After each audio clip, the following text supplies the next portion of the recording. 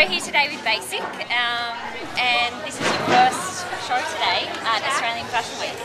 How do you guys feel?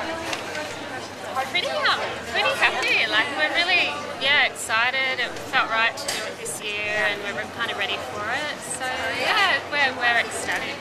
Oh, that's good. And I absolutely love the collection, and I just was lucky enough to watch it. Do you have any favourite pieces or your favourite piece of the collection? There's a couple of different elements. One's a textured knit, or the knitwear that we've done, and then also into like the crisp white shirting and all the tailoring. Yeah, it's a nice move on from our jersey. Yeah.